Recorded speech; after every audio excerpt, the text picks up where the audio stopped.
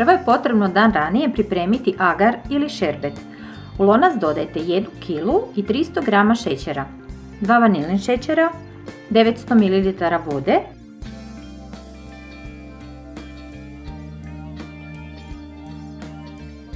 i 1 izrezan limun.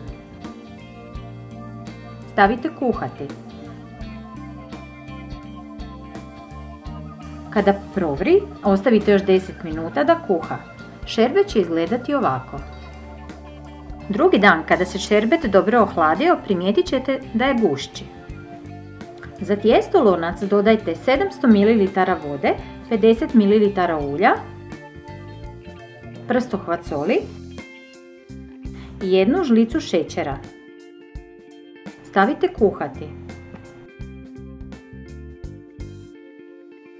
Kada provri, ugasite indukciju ili sklonite s vatre, ovisno na čemu kuhate, i umešajte 500 g brašna. Dobro sjedinite.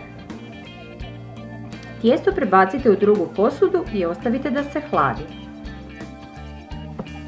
Ohlađeno tijesto izmijesite.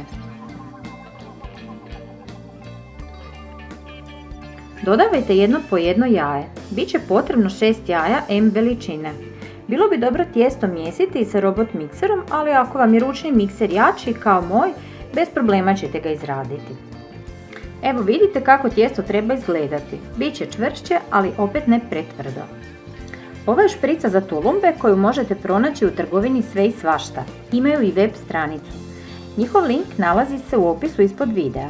Šprica ima 2 nastavka i ovoga puta koristit ću ovu koja ostavlja dojam više nabora. Špricu je potrebno napuniti smjesom. U tavu ili lonac ulijte 1 litru ulja. Drveni dio šprice kratko uronite u ulje i postavite ga u špricu.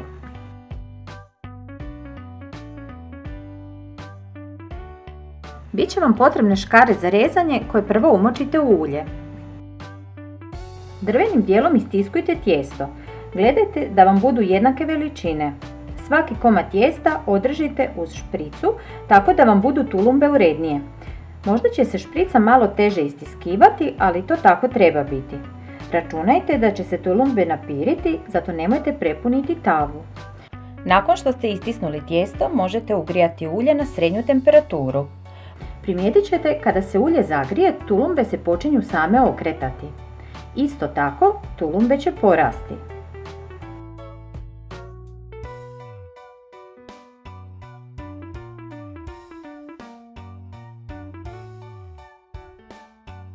Isključite indukciju ili sklonite s vatre. Rumene tulumbe možete vaditi iz ulja i odmah stavljati u šerbet. Potopite tulumbe i ostavite 2-3 minute.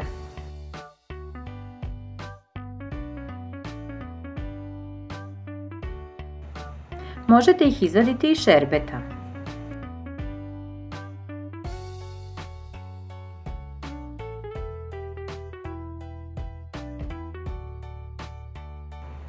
Namočite škare u ulje i nastavite istim postupkom izrezivati tijesto u ulje. Kada u tavi bude dovoljno tijesta, možete uključiti indukciju ili plin na istu temperaturu. Nastavite peći tulumbe kao do sada. Ponavljajte postupak dok ne potrošite tijesto.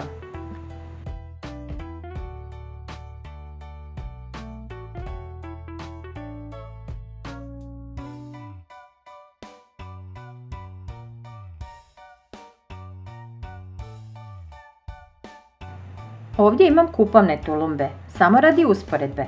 Vidite, šerbet je gust, isto kao i ovaj naš, s tim da i vi ostatak šerbeta možete preliti preko vaših tulumbi. Po želji.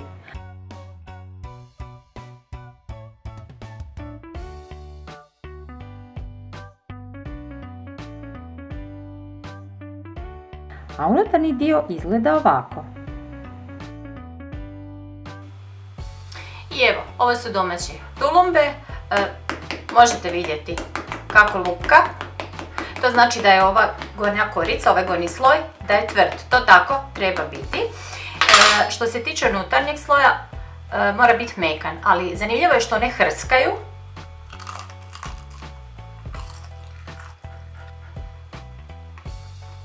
Vidite, one hrskaju, a unutra su onako fino tijesto koje je mekano.